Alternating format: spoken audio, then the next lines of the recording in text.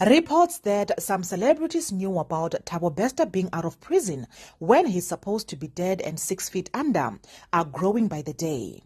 At the rate that this story has been unfolding, I wouldn't be surprised if it came out that at least one of the most well-known people knew Bester and Nandi's story, but kept quiet. It's weird how I can remember seeing one celeb in particular posting about Dr. Nandi's birthday.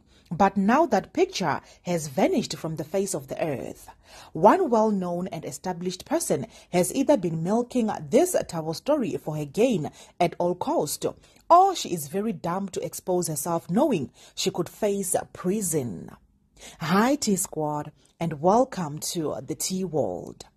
RealityTV Star, businesswoman and author Happy Simelane has come out to tell the world how proud she is of herself for never giving into Bester tricks and standing her ground. In an article by the South African, she talked about meeting Tabo and how she never fell for his tricks. She further added on Maphephandaba that she had voice notes and videos of him secretly taking videos of her in their meeting.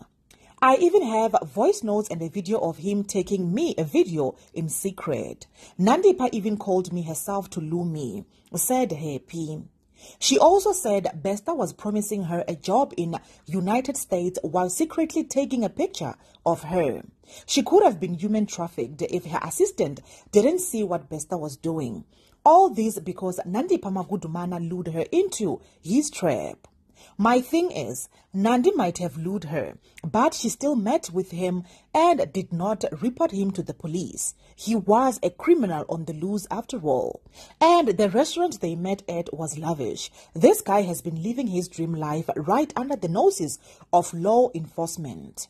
Now, isn't Happy Simelane part of the long list of people who help hide a known criminal by not reporting that he is in fact roaming the streets? And that's it for now. Do leave your comments down below. I love you.